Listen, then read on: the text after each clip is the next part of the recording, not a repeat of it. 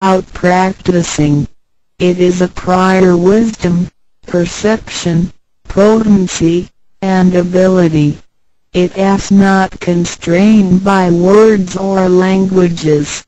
It functions without thinking, intents, or even actions.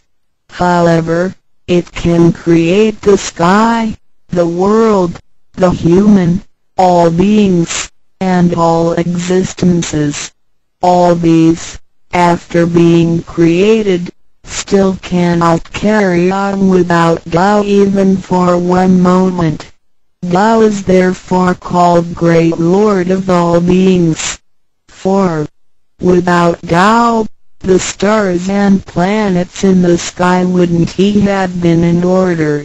The sun and the moon couldn't he have illuminated or revolved properly. Then the yin-yang energies wouldn't he have circulated, and, as a result, this world wouldn't he have been suitable for all of us to live in. 5. Without Tao, the 5